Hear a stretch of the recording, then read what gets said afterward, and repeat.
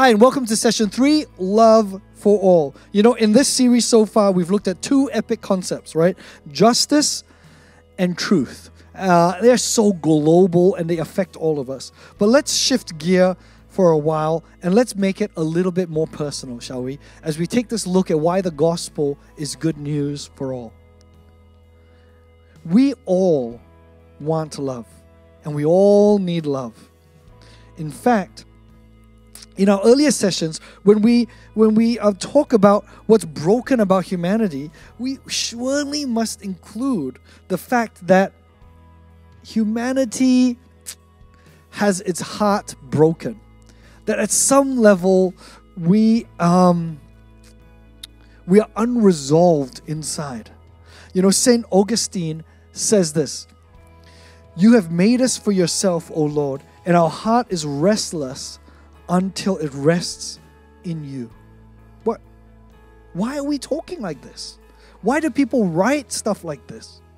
If we are just a collection of random molecules, if we are nothing but flesh and blood and biology, then surely love, this restlessness that we feel inside, doesn't really have a functional purpose, right?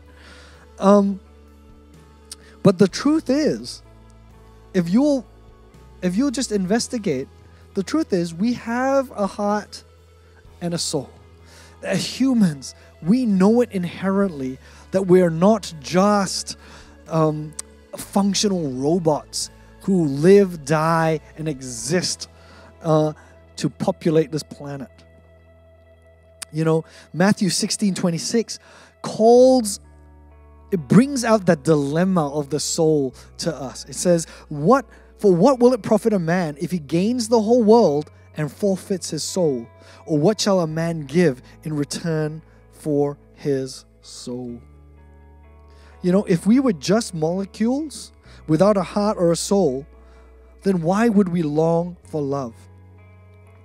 We would actually just be satisfied with a functional life, with all of our material needs met. If it was just for evolution and just to survive, then surely if we've got all the things that we need, we'd be okay. Why are there people who have so much money? They've got fame. They even have the love of many people, and still they're dissatisfied, still empty, still unfulfilled.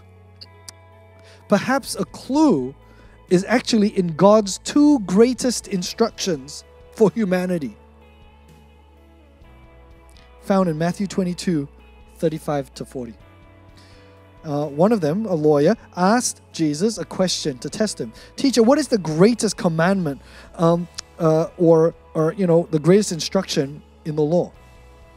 And he said to them, "You shall love the Lord your God with all your heart and all your soul and with all your mind. This is the great and first commandment. And the second is like it. You shall love your neighbor as yourself. And on these two commandments depend all the law and the prophets." What he's saying is that we were made to love God and to love others. God, our Creator, knows what we need. He desires our well-being and our holiness. I just want to ask this question, and this is the question that I'm hoping you'll be able to ask your friends. Who can love you like God can love you? This is what your neighbor needs to hear.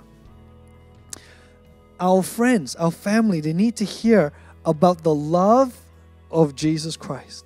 Romans 5:8 says, "But God showed His love for us in that while we were still sinners, Christ died for us." That's the kind of love God has. He sees our failings and our failures, yet loves us nevertheless. We are reconciled to God. That is the good news of the gospel of Jesus Christ. You know, the United Nations set out a bunch of rights that all humans have. I love this. They've got this charter for human rights, and they've got this section on children. And it says that every child has a right to know their parents. In fact, it's article number 7. The rights 1 to 5 basically say that children have rights. Then number 6 says that they have a right to a full life. They've got the right to survive, right? Okay, children should survive and be healthy. Great. And then the 7th one, the next one, is that children have a right to a name and an identity and a right to know their parents. Every human has the right to know their Creator. We're not an accident. The gospel is a good news of the message of reconciliation back to our Creator, our Father. Matthew 11:28-30 says, "Come to me, all who labor and are heavy laden, and I will give you rest.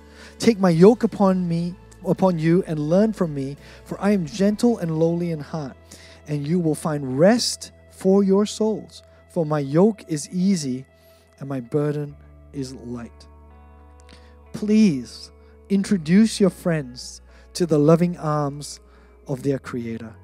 The gospel is good news for them.